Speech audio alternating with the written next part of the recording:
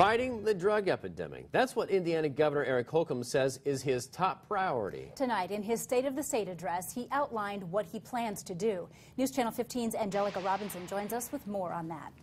Heather and Brett, Governor Holcomb says he wants to attack the problem on all fronts. That includes prevention, treatment, and enforcement.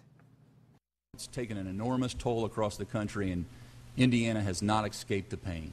Without a doubt, the state of Indiana has been impacted by the drug crisis. Since the year 2000, deaths from drug overdoses have increased 500%.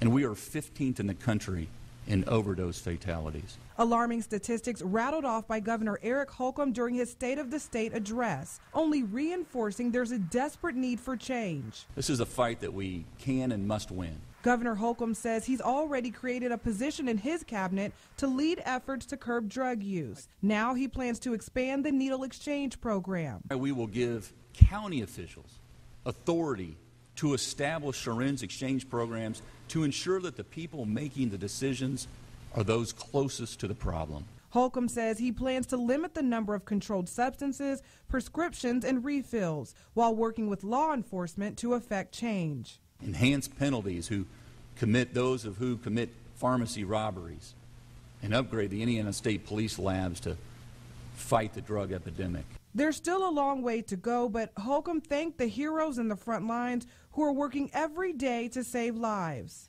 Paula Maupin from Fayette County is here with us tonight. Thank you, Paula, for your unwavering service to those who are battling addiction.